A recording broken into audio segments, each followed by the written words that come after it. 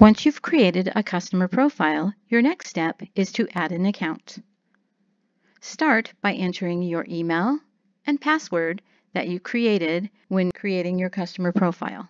Then simply log in. This will take you to the Add Account screen. You will see that the payment type is for your utility account.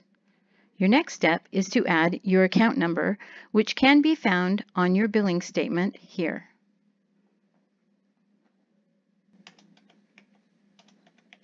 You will be required to include the dash and your customer ID number.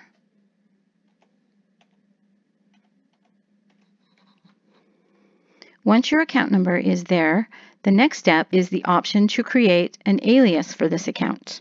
This feature comes in handy when you have multiple accounts. If you choose to receive your billing through email, simply click this button to go paperless. You will now receive your statement in your email. The next portion is the payment reminder email notification. Here you have the option to receive an email notification reminder several days before your billing due date, or the day before or the day of your billing due date.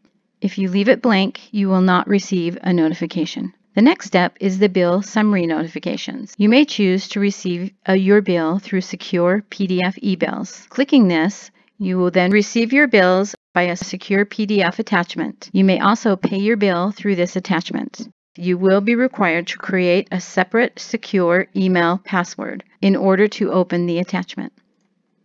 The next step is the bill summary option. You may choose to receive your email by text. From that text, you will also have the ability to pay the bill. You are required to include a mobile number, which should be inserted here.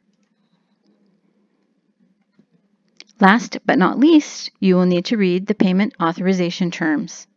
By clicking this box, you are agreeing to those terms. Then click Add Account. Once the account is added, you can choose Back to Accounts to see the details of your newly added account. It will tell you when your due date is, what your amount due is, and you will have the option to pay your bill right from this screen. This shows that you chose paperless and you're receiving your statements through eBill. You also have the option of viewing your bill. To sign up for AutoPay, simply click here or watch the video on how to sign up for AutoPay. You also have the opportunity to add several accounts. That you would do here. The next step would be to add a payment method into your wallet.